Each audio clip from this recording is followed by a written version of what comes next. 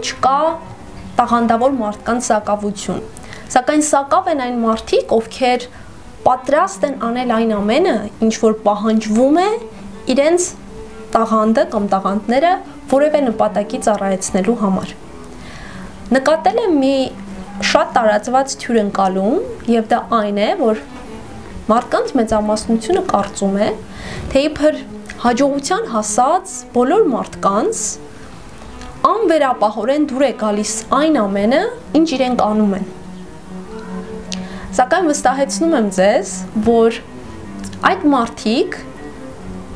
նույնքան չափ ցանկանում են խուսափել այն ամենից, ինչը որ իրենք անում են, սակայն նրանք դա չեն անում, այսինքն նրանք չեն խուսափում անել այն ամենը, ինչ որ իրենց պետք է, քանի որ հասկանում են ցանկացած նպատակի, ցանկացած երազանքի հասնելու կարևորագույն գինը, եւ դա այն է, որ մենք պետք է մեզ մոտ սովորություն ձևավորենք անել այն ամենը, ինչը որ անհրաժեշտ է անել, անկախ նրանից մենք դա ուզում ենք անել, թե մենք չենք ուզում։ Վստահեցնում եմ ձեզ շատ մարզիկներ, ովքեր այսօր հաղթում են օրինակ օլիմպիական տարբեր մրցաշարերում, նրանք եւս ունեն այլ գայթակղություններ, այլ ցանկություններ, որոնք ունեն մարդկանց մեծամասնությունը, հա, նրանք ոչինչով չեն տարբերվում այլ մարդկանցից կամ նույն Նոբելյան մրցանակակիրներ եւ այլն։ Այդ մարդիկ պարզապես կարողանում են իրենց մեջ գտնել որոշակի կամք, քաջություն, որպեսզի իրենց ուշադրությունը եւ իրենց էներգիան տրամադրեն այն ամենին, ինչը որ իսկապես անհրաժեշտ է անել եւ նույնիսկ եմ կրկնում, անկախ նրանից նրանք տրամադրված են դրան, նրանք հավես ունեն կամ չունեն։ Եվ մարզիկների մեծամասնությունը նույնիսկ ամենամութ եւ ամենացուրտ գիշերներին կամ եղանակին արթնանում է առավոտյան շատ շուտ, այն ժամանակ, երբ մարդկանց մեծամասնությունը տաքուկ իրենց անկողնում քնած է, եւ վստահեցնում եմ, դա ամենահաճելի բանը չէ, որ նրանք անվերապահորեն ուզում են անել։ Նրանք պարզապես գիտակցում են, որ դա է այն կարևորագույն նախապայմանը, որ դառնալու է նրանց հաջողության գրավականը։ Եվ եթե ինքներդ ձեզ հետ անկեղծ լինեք հիմա, վստահ եմ, որ կարող եք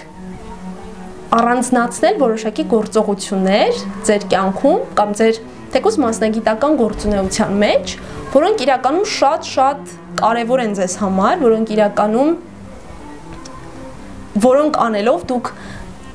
մեկ քայլով կամ մի քանի քայլով կմոտենաք ձեր նպատակին, սակայն դուք այդ ամենը չեք անում, դուք կարելի ասել խուսափում եք այդ գործողությունները անելուց, քանի որ դուք ուղղակի հավես չունեք կամ տրամադրված չեք զգում ձեզ։ Կարող ենք նաև մեջ բերել Դեվիդ Ռեյնոլդսի խոսքերը, նա անձնային աճի ոլորտում շատ գրքեր ունի հրապարակված եւ նա նշում է, որ իր համար չկա շատ ավելի մեծ հպարտություն առաջացնող զգացողություն, քան այն, երբ չես ընդհանրապես ցանկանում, հա, մարմնիդ յուրաքանչյուր մասնիկը չի ուզում, որ դու ինչ-որ մի բան անես, սակայն դու մեկ է վեր ես կենում եւ անում ես տվյալ գործողությունը։ Եվ իմ փորձից էլ կարող եմ ասել, որ եւի ձեր ինքնագնահատականը, ձեր